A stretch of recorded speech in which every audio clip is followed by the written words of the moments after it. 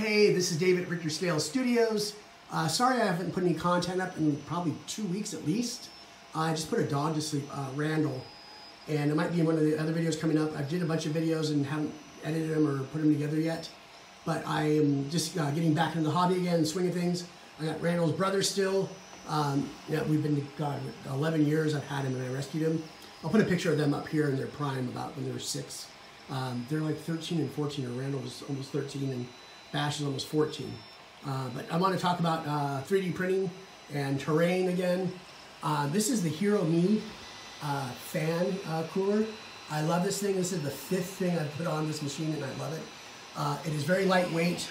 You can put adapters for your bed leveling if you want to do it. I don't need it on Ender 3, and especially it has Marlin, so I got manual mesh leveling on it.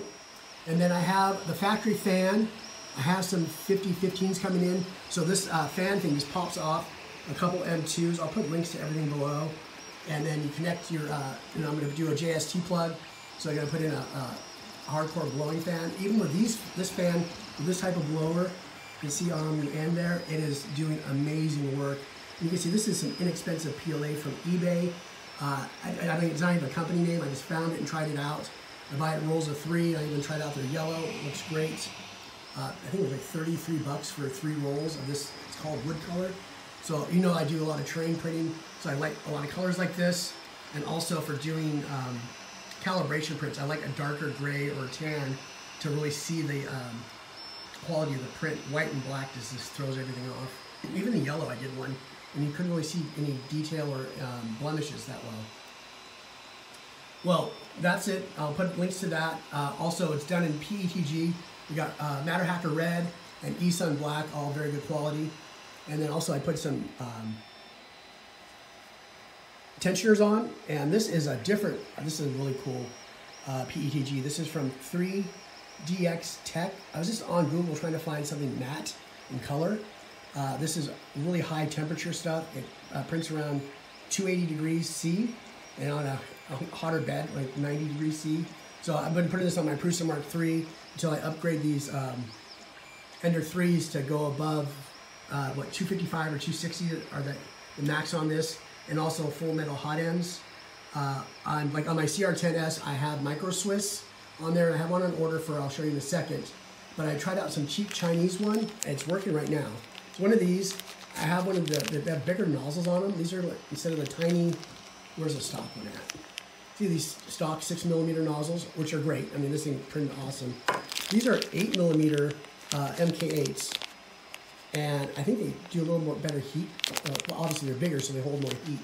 So maybe just better printing ability, and this cheap PLA, it looks like butter coming out. Almost looks like a stock eSUN PLA. And what else is going on?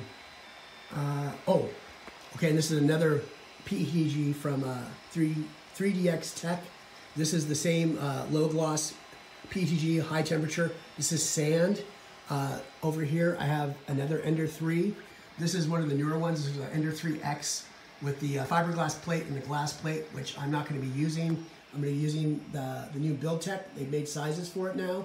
So I have the full magnetic bed with the BuildTech plate, kind of like my Prusa Mark III, and it'll be able to do higher temperatures than the Creality one that's you know, that kind of like that car sign advertisement magnet with the BuildTech on it, which is nice if you're doing PLAs. But I do a lot of, I'm trying to do more exotics. I do a lot of ABS, so I screw it up if I put it on one of my printers. Oh, also another thing, don't buy the Banggood insulator pads. They don't fit and they look crappy. I'm going to do another video soon using black plumber's felt from Amazon. I have it on my Creality CR10S. I don't remember where I found the idea from. It holds up 900 degrees Fahrenheit, so it'll be more than any type of bed temperature you'll ever use. And it's fire safe and everything. So I'll be doing that also. And what else are we doing here? I think that is it. Oh, one other thing. This is I've seen all kinds of different extruder feeders. I've seen someone put a cheaper one of these online or on YouTube do a review of it. I'm not really going to do a review, but just take a look at MacEwen 3D. This thing's so well built. You see it has the metal piece for the, you know, if you have flexible filament. So there's no gap between the where you feed it in, and that's another cool thing. That is Capricorn tubing, so I own that too. This is not on this machine. This is Tough Tubing by Tiny Machines 3D, where I bought my quality printers from. It's a very good tubing. A little more forgiving than Capricorn. Capricorn's got less tolerances, but it's super high quality. But see how that protects the filament from coming in on the lead screw? Very nice. So I think that should be it. And then on this one, I'm going to be upgrading it complete with that. Also, I got a Meanwell coming in. And then the Micro Swiss Full Metal Hotend will be going on that. It's all going to be done in this high quality matte sand PETG. So I'm going to do a whole video on that also. So I just want to make sure everyone knows I'm still here going through it.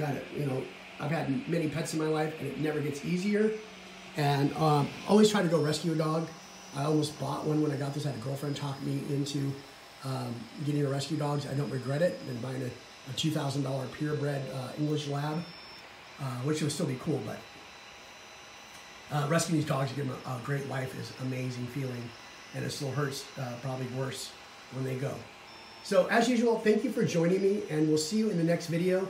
I have some in the can. I have an Anycubic i3 Mega that I did some easy modding on, something that you'll see, and then I still have because this is an older Ender 3, one of the first ones.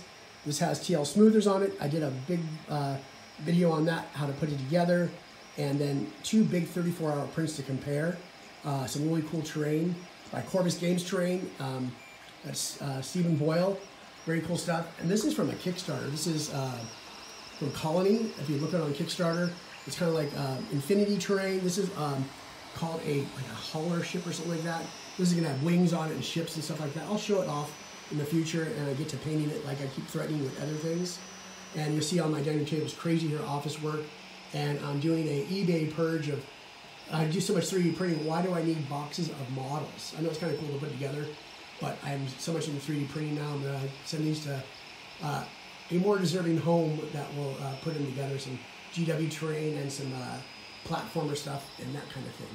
So once again, thanks for joining me. We'll see you in the next video.